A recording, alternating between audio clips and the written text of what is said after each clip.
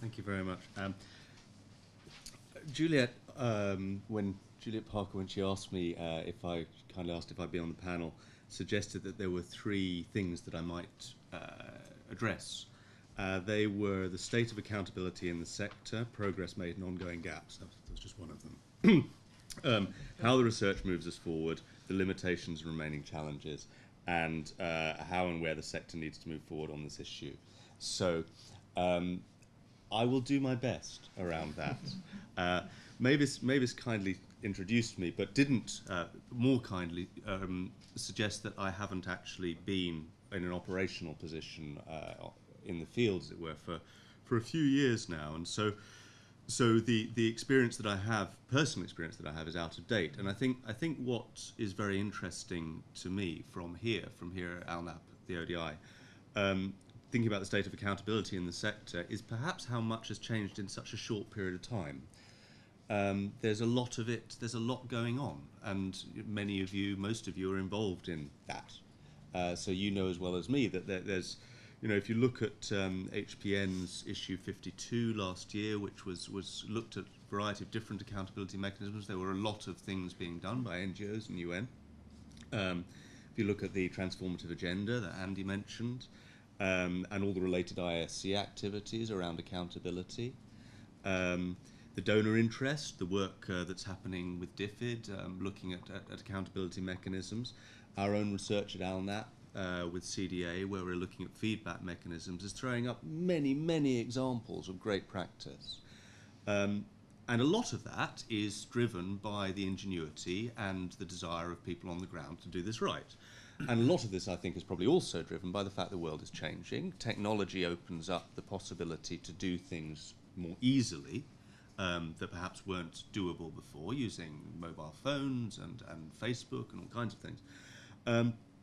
And maybe the changing world, the location of disasters moving to, in some cases, more urban areas, more middle-income areas, and general social changes in the world mean that the sort of people that we're working with on the ground expect more. They have legitimate expectations to be given information and to have their views taken into account in a way that was perhaps not the case 15 years ago. And if that is the case, then that's a good thing for the way the world is going in general, and it also makes it incumbent on us to do more. And when one looks around, maybe it's true that there's more going on in terms of accountability in the sort of monitoring, feedback, ongoing programmatic area than there is in the needs assessment area or in the evaluation area. And that might be perhaps a function of just the fact that that's where the ongoing relationship exists. These are processes rather than moments in time, whereas needs assessment is still very much often seen as a moment in time, and so is evaluation. One thing that I think is very interesting, not because it's specifically about accountability, but in the needs assessment, is the challenge and the struggle that people like MIRA and ACAPS are having, trying to move an agenda of needs assessment which is moving from needs assessment into a place where it's more about context assessment and capacity assessment. And perhaps part of that struggle, instead of, is the struggle about recalibrating the way we think about the relationships that we have with people. The way a needs assessment is very much about, a fairly passive model of beneficiaries who are in a place of receiving.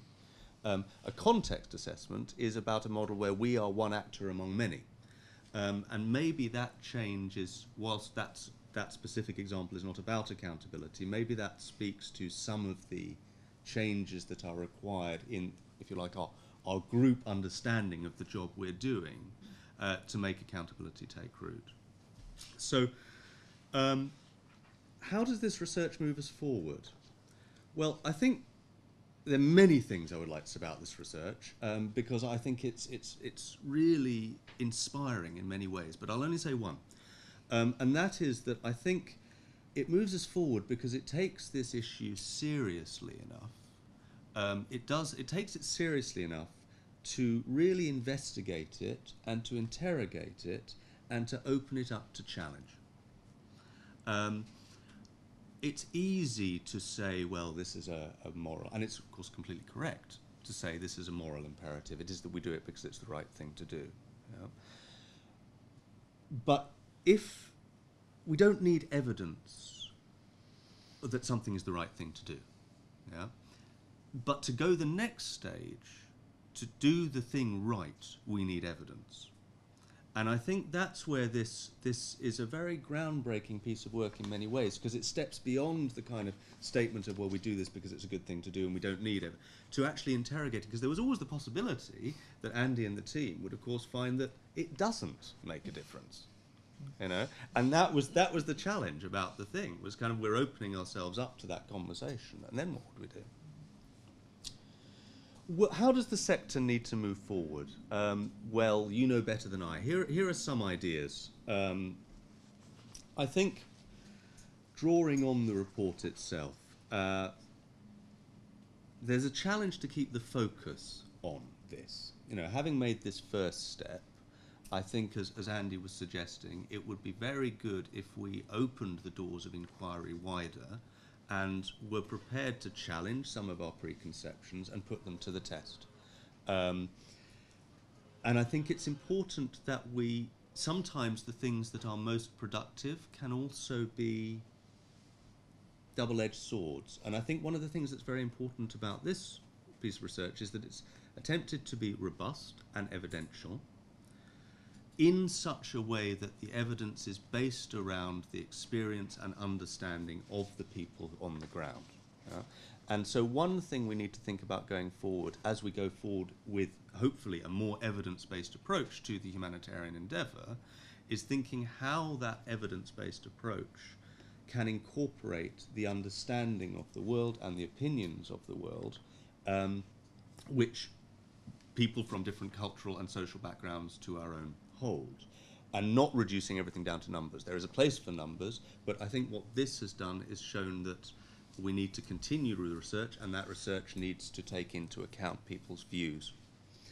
I think another challenge, and it really came out in what Andy was saying there, and I use this as a challenge, not as a problem, but it's just something that we need to think about, is ensuring that the focus of accountability work is on the results of accountability and not the mechanisms which provide accountability.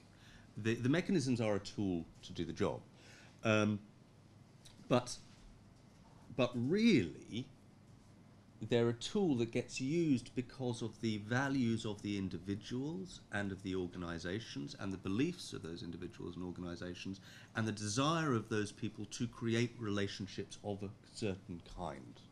And the accountability is embedded within that relationship, not within the fact that you're using a text message or a paper tool or whatever.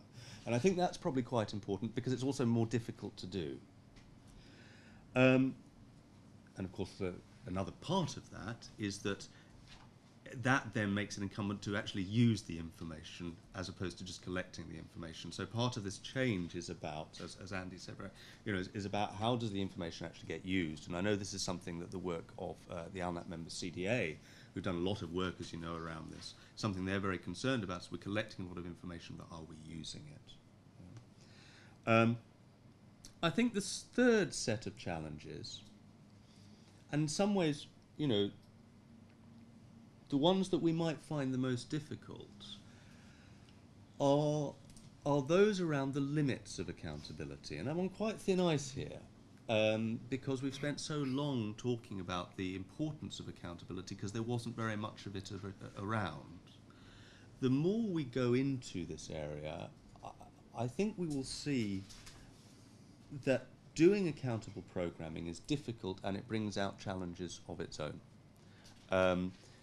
Firstly, the model of humanitarianism is a wholesale model. It is not a boutique model.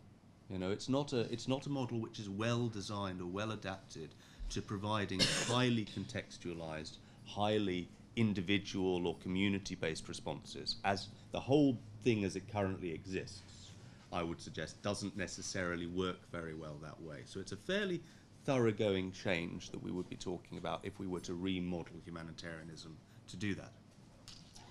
The second limit, potential limit, is And it's something that I don't think Andy brought up, but I think what was one of the most interesting pieces for me in the report is the report talks about people having a different understanding of what accountability is from the understanding that we had taken with us. Yeah? And more broadly, a challenge will come at some point, on the ground every day, when we hear what people want, and when we hear that the things that they want do not accord with humanitarian principles, or with our own deeply held values, or with the values of the taxpayers who gave us the money to hold in trust, or the individuals who gave us the money to hold in trust for those people, how are we going to deal with that? You know, where do we go with that?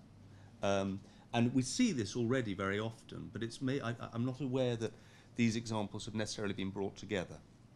But someone might. I'd be very happy if someone did know, because I'd like to see it.